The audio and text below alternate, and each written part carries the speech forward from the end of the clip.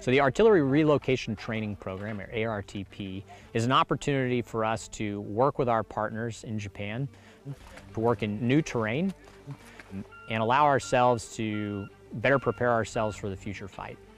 We are trying innovative ways to counter that threat environment, to cover ourselves electromagnetically, to push that responsibility to the lowest levels. That's what's going to facilitate our success in the Expeditionary Advanced Base Operations.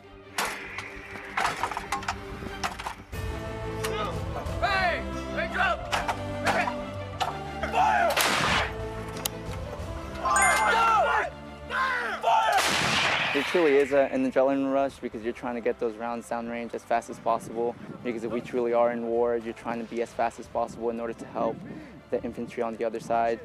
I say they put a lot of trust in us to make sure that we're doing everything safe and we're doing everything efficiently. Fire! My fears subside more and more as I see 12th Regiment and we get a realistic look at how we're going to combat a peer threat.